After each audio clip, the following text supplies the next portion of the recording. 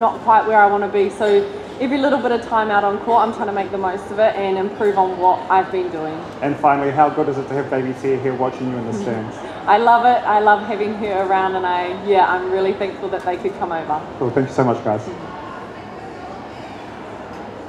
Janine? Hi, Nolene. Hi. Yeah, it did seem as though Singapore enacted their game plan and were tenacious all the time, and you guys seem to be maybe casual or lacking in energy, or you said with ball in hand. What's your thoughts on coaching against Annette and what she's brought to Singapore and their tenacity? Yeah, I actually spoke to her just downstairs. We watched the Uganda against Singapore on the first round, and I actually noticed the shifts that Singapore have made. I think they're stronger on the ball, so body-wise, physicality, I think they're able to compete. And as Annette said to me, you know, they've got to be fast, otherwise anything lifted is going to get chewed up. So I can see the work that she's done, which has only been over the last 2 years, so I can only commend that. I think it's awesome that they've been able to compete. Jane, I noticed that I could hear you yelling all the time, and I could actually specifically hear what you were saying to people. When you're in a big game, people won't be able to hear you. So are you going to be able to use your voice as much when you're playing Australia or England? I think part of my voice is for myself as well. It gets me up and sort of helps my focus, but also any little bit that I can add to the team.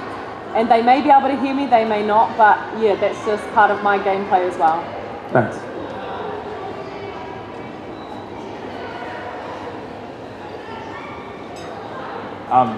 Knowles, it looked like after, in that third quarter, when Grace went off, she sort of like 12 and 7 minutes. But after she went off, the attack sort of started to lack a little bit of fluidity. Why do you think that sort of broke down a little bit? Yeah, I think, you know, that's what we're working towards, is having different combinations that we can rely on, and those combinations who can do the job. Probably maybe a bit of a mindset, we were prepared to go in there, so it just took them a wee bit of time to be able to get in. But also, once again, the areas that we're trying to improve on is that we're more fluid. So still a bit of work to do in regards to combinations when changes do occur. You mentioned before that you thought that sort of thing's mindset was a little bit off in this game, weren't quite as clinical. Did the team take the foot off the accelerator heading into this game, do you think, mentally? I'm unsure what the reason is, and that's probably something I know that the players will pull out of themselves. I don't feel that anybody, I thought defensively we got some good ball, but probably feeling the vibe down there. I think they're very clear about where they are and probably the work they need to do. So we'll go back, we'll have a look at ourselves, and I'll be interested to hear what everybody else thinks about that game. What did you make of Maddie Gordon? Obviously she had the full game shifted into wing attack for the final quarter. I think she only had one quarter yesterday. Yes. What did you make of her performance? Yeah, really good. She's an energy bunny for us. So with her just once again coming in and consolidating herself, getting a full game, that experience that she has under her belt, and also ability to move from centre wing attack, is good to be able to see at this level. So really pleased, and I know that we'll both be able to see where the gaps are and what she can do for the next stage. And apart from Maddie and Jane's performance, were there any team positives that you take out of this game in terms of steps forward? Yeah, certainly. You know, we do follow our numbers, so we're very clear about what those numbers are. So we did meet our own expectation, and that's the craziest thing. You know, you lose or you win by so much, but our expectation of ourselves and the pressure we put on ourselves to be able to deliver to our values.